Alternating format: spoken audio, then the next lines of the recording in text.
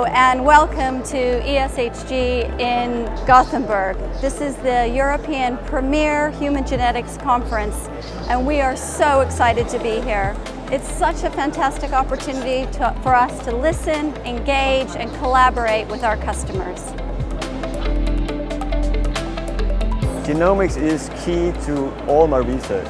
We investigate both sequencing data and also array data to look for new discoveries of variants of genes that associate with these psychiatric disorders. We aim to offer our users a plethora of high throughput sequencing and genotyping techniques, ranging from single SNPs to whole genome sequencing. We're doing whole genome bisulfite sequencing, RNA sequencing, and single cell applications.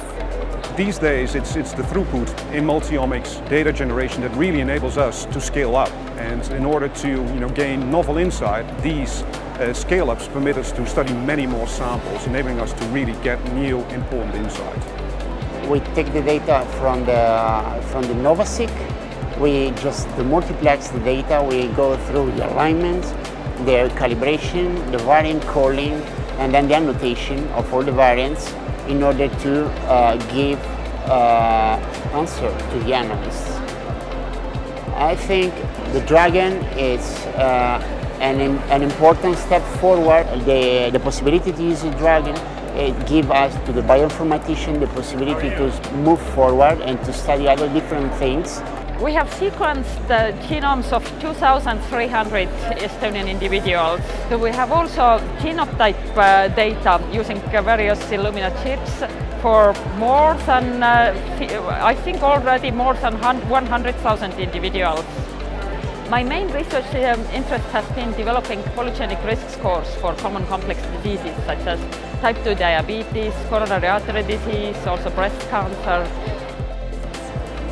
Our hope is that this polygenic risk score can help us with the clinical utility in the future to obtain more precise diagnosis of the disorders. I think that multi-omics on a single cell level will be the next thing that a lot of people will embrace. It really will enable us to look at the different relationships between, let's say, genetic variation, gene expression changes, and, for instance, methylation directly in a single cell. And if we are able to do so for thousands or millions of cells, we really will be able to shed fundamental insight in how those different relationships come about.